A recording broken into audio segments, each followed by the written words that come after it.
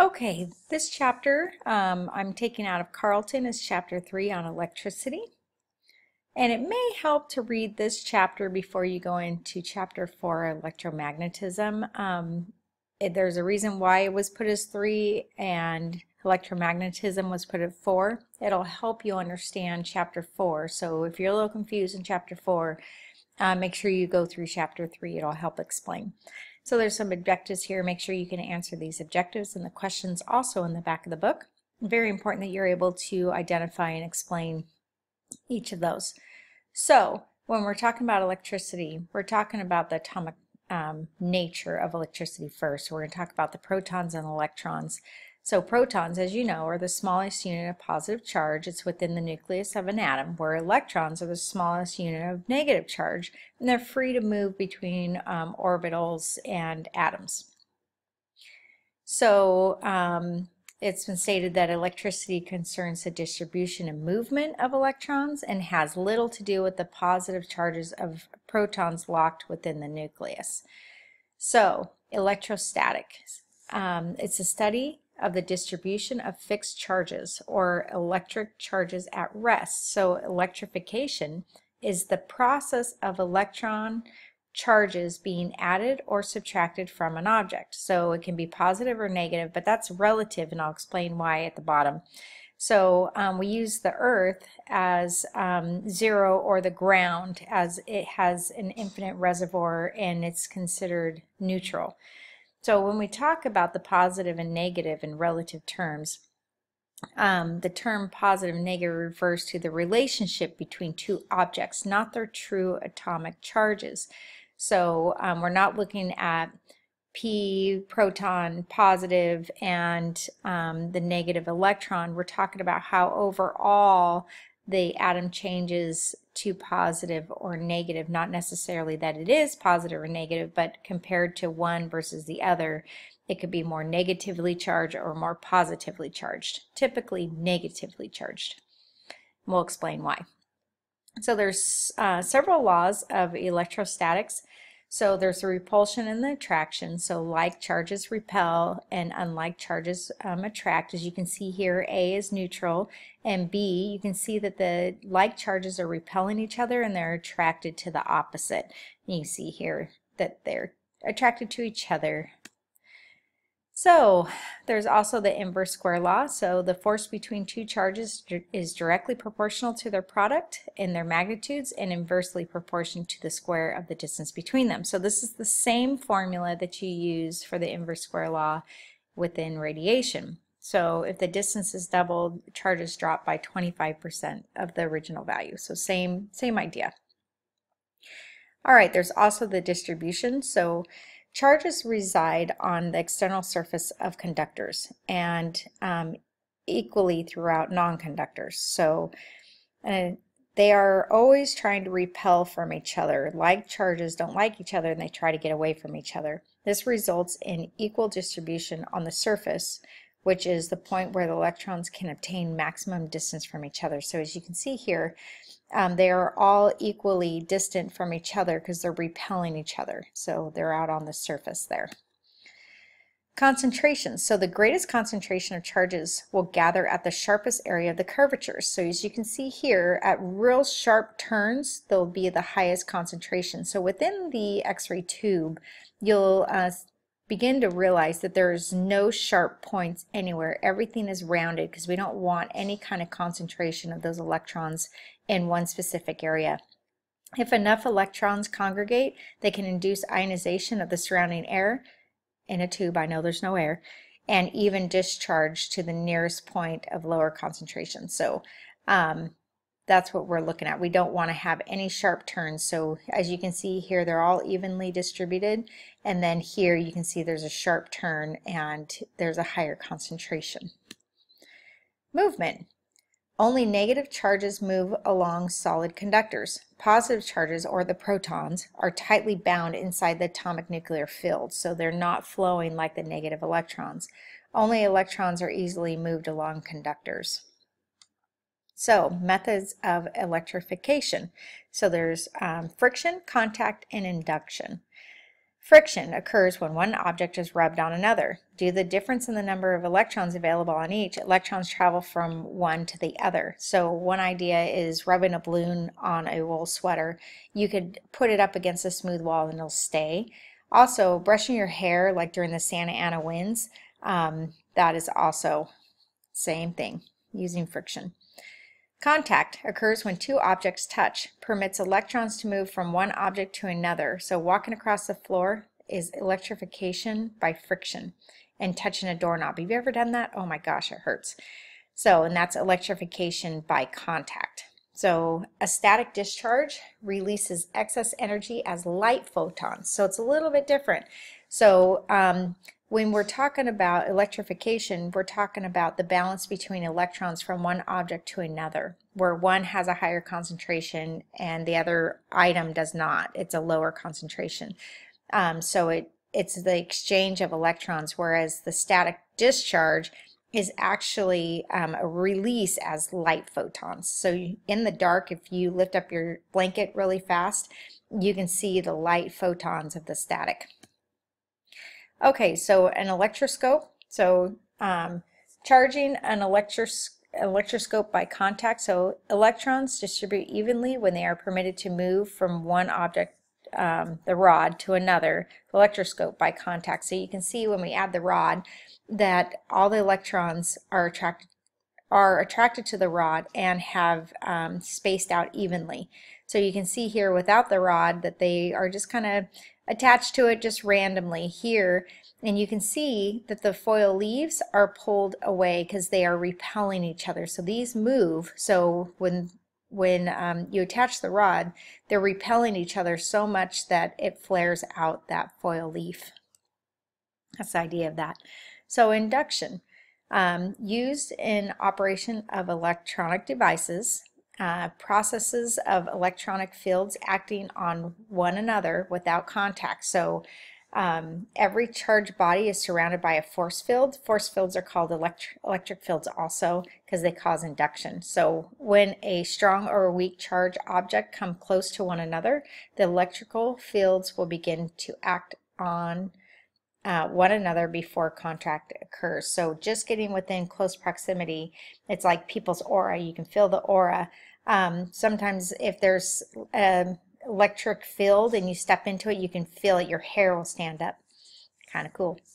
So electrodynamics, there is the electrical current, the properties of conducting materials, there's electrical circuit, and there's the electron sources. So within electrodynamics, when we look at the electrical current, it's electrons moving in the same direction. So that is how we get a current. So properties of conducting materials. So the metallic conductors such as copper and aluminum are normal.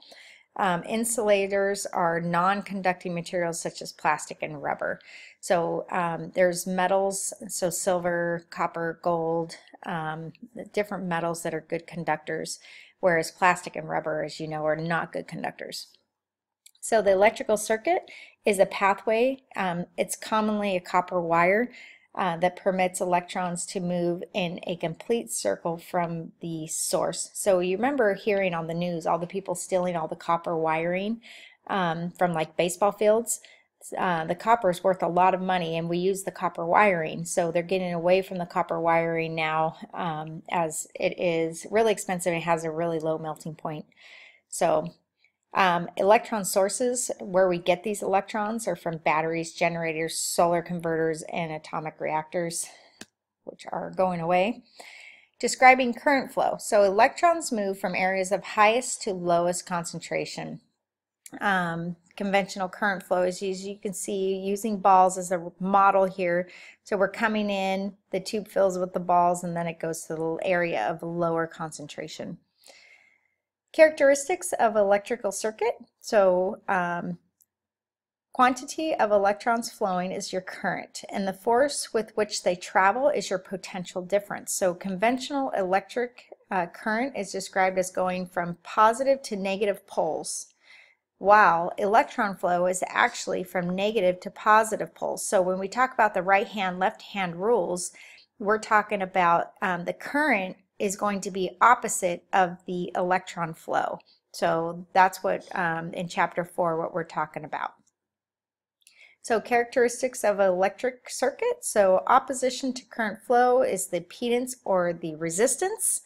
The direction of travel, so alternating current versus direct current, so AC versus DC. Direct current is when all the electrons move in the same direction, where alternating current is when the electrons move in opposite directions. So they go, remember the sine wave, so they're going part of the way with positive, part of the way with negative.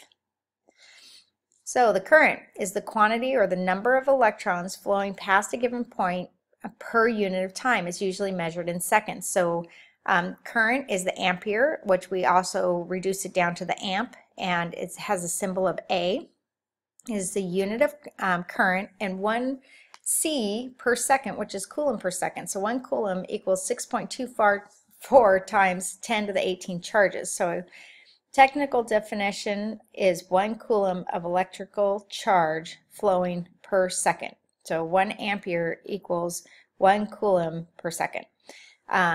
When adding an additional 100 MA on the console when you're shooting an X-ray, causes 6.24 times 10 to the 17 more electrons per second to pass through the X-ray tube. Crazy, huh? So that might be a Jerry question right there, just so you know. Okay, potential difference. Force that drives electrons. So the function of the difference between the number of electrons in excess at one end of the circuit and the deficiency at the other end of the circuit. So the force or strength of electron flow. So your electromotive force, so the EMF, the total maximum difference of potential between the positive and the negative ends of the electron source. It can be used as the same as potential difference, so it's interchangeable with potential difference. So voltage, EMF used to do work, so the potential difference is the volt. 1 joule of work done on 1 coulomb of charge, so 1 volt equals 1 joule over coulomb, 1 coulomb. Area of higher or lower concentration of electrons and unequal forces tried to balance. So the resistance is the amount of opposition to current, is measured in ohms, and it has the omega as the sign. So when you see the omega, you'll know it's resistance. It's dependent upon 4 things: the material's conductivity, the length, the diameter, and the temperature. So the material's conductivity is dependent on the configuration of the atoms. So we're talking about the valence energy band and the conduction band. So with the valence energy band, the outermost and sometimes next to outermost orbital shells, what we're talking about, determines the chemical property of the atom. It's also called the conductivity. So the conduction band is not an orbital shell, but is within the force field area of influence of the atom. Conductors have conduction bands that are populated by free electrons, and in solid materials they are able to move freely from one atom conduct band to another's. So here's an example of the conduction bands, valence bands, and field bands. So with an insulator, semiconductor, and a conductor. So the arrows demonstrate the difference between the energy levels of the conduction and valence bands in A here, the insulator, and B, the semiconductor, and C, the conductor. Note that the conduction and valence bands overlapped in a good conductor. So here, these all overlap for a good conductor. So the length is directly related to the resistance. As the length of the conductor doubles, the resistance also doubles. The diameter, inversely related to the resistance. As the cross-sectional diameter doubles, the resistance will be halved.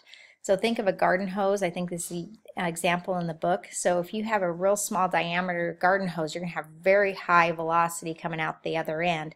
Whereas you have a really big fire hose with the same pressure coming into it, it's just going to kind of dribble out. So the diameter of the conductor is a big deal. Temperature, so it's directly related to resistance. Increased atomic motion due to increased temperature prevents electrons from freely flowing. So if we look here, this is just your regular conductor here. So as you see, as the resistance goes up, so does the temperature. But here with the semiconductor, as you can see the resistance dropping and the temperature dropping in the insulator here also. So Ohm's law. So V equals IR. V is the potential difference in volts, I is the current in amperes, and R is the resistance in ohms. So to solve this, it's a mathematical relationship between the factors of current, potential difference, and the resistance that applies to all resistance circuits. So if you want to cover up the I here, it would be V over R. You want to cover up the R as V over I. So that's how you solve for Ohm's law. So V equals IR, and you can just draw this out on your test so that you don't get it wrong. Power, same idea. P equals IV. The P is power, which is measured in watts, and the I is the current, which is amperes, and V is the potential difference, which is the volts. So the unit of power is the watt because the total amount of energy available in the circuit is determined by the current, amperage, and potential difference of the voltage. The watt is defined as 1 ampere flowing through 1 volt. Series and parallel circuits. So an electrical circuit can be designed to send electrons through various resistance devices by either a series circuit or a parallel circuit. So when we look at a series circuit, we're linking them one after another, and it operates at 675 volts. So the idea is like hanging your Christmas lights. So you plug in one after another, where if one goes out, your whole string goes out. With a parallel circuit, you're giving each component an individual branch. So it operates at 64 volts, so it's a lot lower.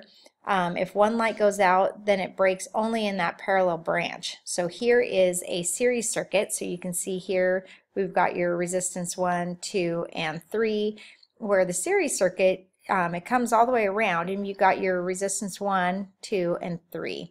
So you have a parallel with each other, where this is in a series.